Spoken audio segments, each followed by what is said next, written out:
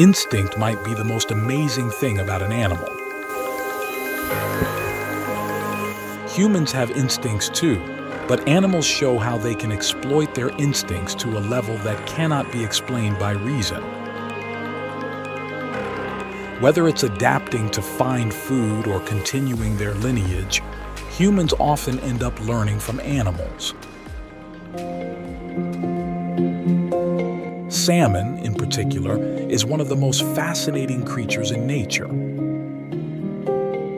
Their life cycle teaches humans about principles and struggles. There are 8 salmon species globally, with 7 coming from the Pacific Ocean and 1 from the Atlantic Ocean. Despite being known as marine fish, salmon can live in both saltwater and freshwater. In the fish world, there are 2 groups that migrate during their lives. The first is anadromous fish, born and laying eggs in the ocean but migrating to freshwater. An example is the eel.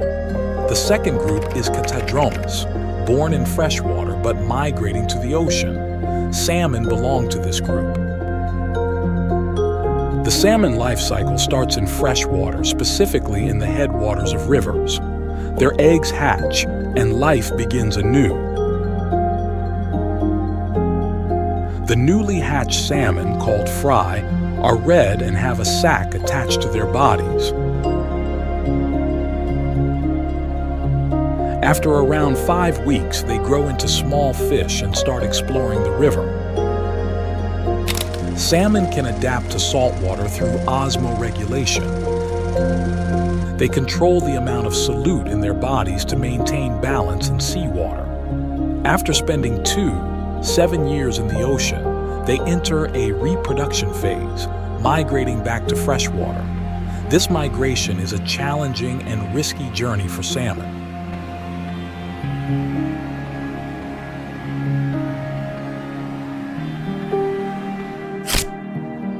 After laying their eggs in freshwater, both female and male salmon die due to the energy expended during the journey. The deceased salmon become food for plankton, which in turn serves as nourishment for the hatching fry a few months later. In the wild, Atlantic salmon faces the threat of near extinction due to dam construction and changes in river ecosystems. On the other hand, farm salmon exemplify remarkable creatures overcoming obstacles to achieve their goal of spawning in the headwaters.